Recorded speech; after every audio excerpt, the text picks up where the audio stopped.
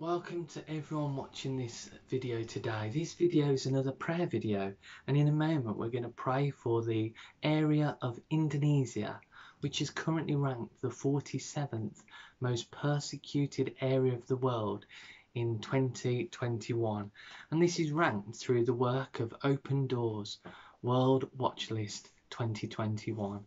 So let us now pray for the area of Indonesia. Dear Lord, we pray for the country of Indonesia. We pray that your will be done in that country. We pray for the leadership of Indonesia, that your spirit will soften hardened hearts and guide them into your ways and into your perfect will. We pray for all those who live in Indonesia.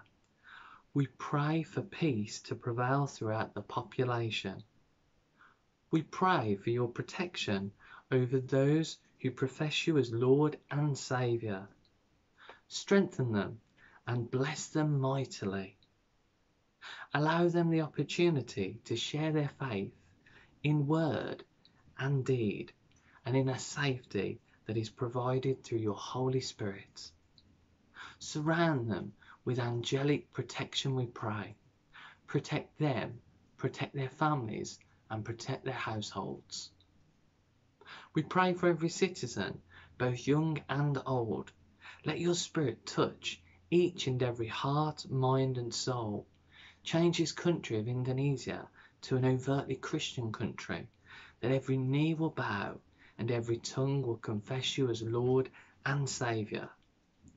Move through the country of Indonesia, from north to south and east to west. Open this country to receive your life-changing gospel through a range of missionaries, evangelists and ambassadors.